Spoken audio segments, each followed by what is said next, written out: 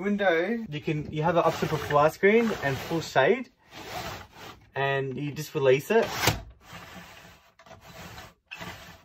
And currently it's in travel mode. And when you're stationary, when it's parked, you just press in the button 90 degrees. Press in the button 90 degrees, and you can put it in the rail here, the middle rail, to give it some air.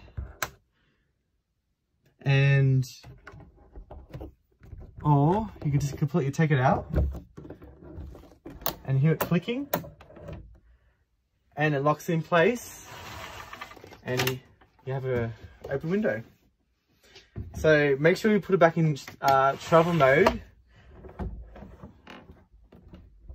completely when you're traveling with the Caravan, and you hear it clicking. Make sure you hear always clicking. And don't worry about the cable here. It's a design flaw with this company that made this window, so you can just ignore that.